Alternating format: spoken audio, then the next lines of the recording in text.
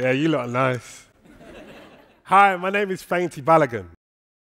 I'm an actor, co-founder of the Green Rider campaign, which is an initiative for actors to use their contractual agreement, riders, to help negotiate for greener sets and greener productions. And most importantly, for tonight, I am an older brother. Growing up, it was me, my mum, and my sibling T. Just the three of us. Now, in these kind of situations, big brothers end up with a little bit more responsibility. You end up looking out for them, picking them up from school, cooking for them, giving them advice, telling them not to play with fire, and then they start making their own money and pay for fire spinning lessons. I've always had responsibilities in my family. So when the local election came along, it was my responsibility to make sure everyone remembers to vote. Yeah, all WhatsApp groups lit up with my face. Don't forget to vote. I text my sibling, this isn't a joke, don't forget to vote. They say they will, I check up later, they don't. Now the big brother part of me is gearing up. Don't be too heavy-handed, because I'm sure they've got a reason, but be heavy-handed enough that T, my sibling, doesn't repeat them. I go on with the, come on, man, I thought we were good. T wasn't registered in the right place, etc., etc. Apologies, left, right, and center. I could have stopped there, but I'm the big brother. I got to give it a little bit of vim, you know? Lock the lesson in, you know? T, I'm not angry, I'm just disappointed. You know how politically engaged I am. I feel like you barely bring it up with me. I've got information for free. Now, I think T had a moment of clarity, actually, because they said very clearly, I quite literally have no idea what's going on anything. There's always a war and a crisis, and you may not like this, but I work all the time and I still can't afford rent. So when can I engage? None of these people represent me or are honestly interesting. What's the point of me investing when they're all corrupt anyways? I burst out and say, well, not all of them, but that's the general consensus. They lie and nothing changes. It's been like this for ages. I try and find the right words to fix this feeling that T is having right now, but I can't. Because I realize we're not talking about voting, really. This isn't a TED talk about voting. We're talking about powerlessness. Who here has ever felt powerless at a point in time? Yes, a lot of us. It's an interesting feeling, right? It's infantilizing, frustrating, unable to move forward, and so we cope. We get it out in other ways. I get it. The idea that nothing I do or feel changes the world that I live in. I look outside my window and I see it's flooding, torrentially raining, ever-changing, because a moment ago it was the year's hottest day, and I remember it wasn't always like this. This is climate crisis. The thing we all know, the monster we can't slay, more extreme weather, 4 seasons in a month, a week, a day, and food gets more expensive because, you know, it's harder to grow, and that leaks into the class system. Because if you find it hard to afford food now, just imagine where that could go. This is a reality that people who grew up like me and T will have to know. And then there's this idea that all of that is separate to me. That whatever injustices exist, I still have to pay my rent, buy food, and find some way to be happy. Keep calm and carry on, right? Whilst at the same time, our government invests in new oil fields that they already have investments in, hold tight, Rishi, criminalize protesting or boycotting or anything that might actually hold them accountable for anything. Of course, T feels powerless. We feel disempowered by this idea that it is all inescapable.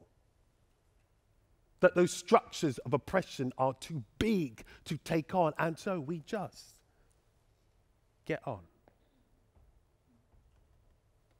But what if we go with this idea that these inescapable structures are too big to take on, because that must mean they exist in every other part of our lives as a smaller version of themselves.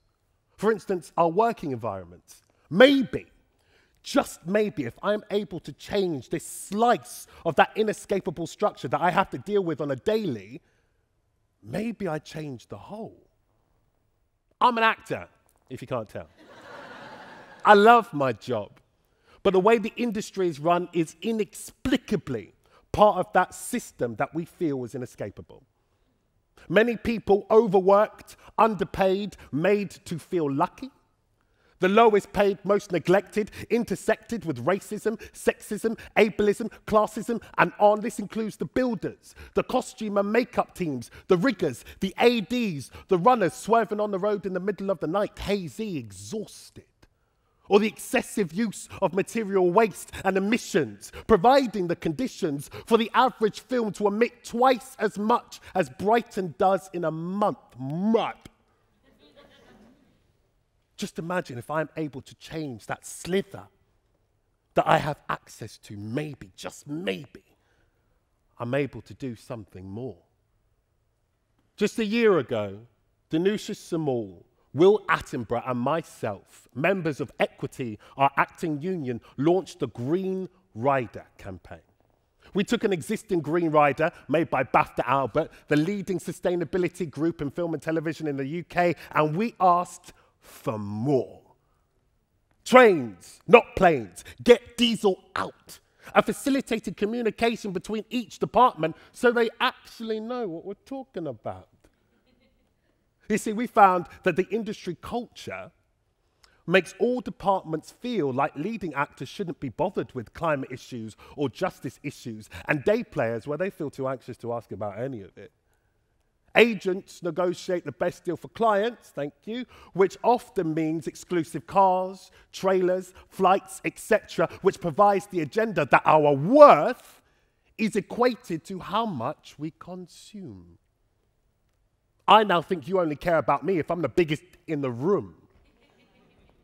But a rider's aim is culture change. So instead of our status being measured by how much we consume, what if it was about the leadership and kindness we show? Just imagine if those principles leaked into that greater system we feel oppressed by. That stuff just wouldn't go. Along with the rider, we launched an open letter signed by over 100 established actors.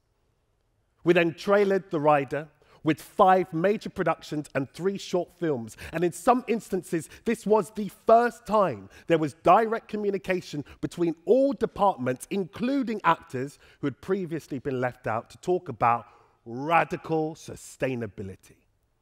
What can be achieved? And if it can't, how do we get there? Because it's not about being perfect. It's about living in contradiction and changing as much as we can.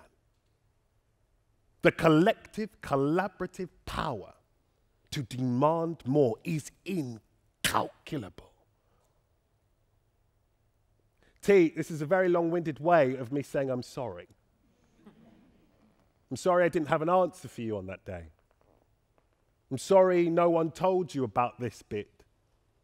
I'm sorry you felt disillusioned because it seems like the system doesn't work, and the truth is it doesn't work. And the thing that I think is worse is I try and make you what you're not. I can't make you feel driven to change what we've been given. It's strange to think I should when I know that you're not done. There's a process to it all. We have to grieve. Grieve the idea that all the things we were promised about our lives by this government, by our society, isn't what actually happens. We have to allow that grief for the next phase. But wherever you are on your journey, I want you to look at me. I realize that even after all this, I still might not be speaking on your behalf. I don't know where you are, but you're here.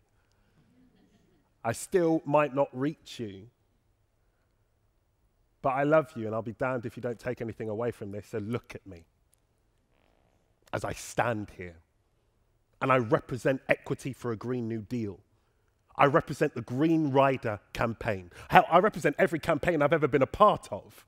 I represent someone who came from where we came from, with no money, no power, and no idea how they were going to be a part of this world. And I want you to look at what we've done. Look at how big we dream. Because I promise you, if and when you want to do something, want to change something, there are people who have and are doing that work. And when you are ready, when you are tired of it, when you are angry enough, we're waiting. Because we need everyone, everywhere, all at once. Because often, it doesn't happen unless you make it happen. Thank you.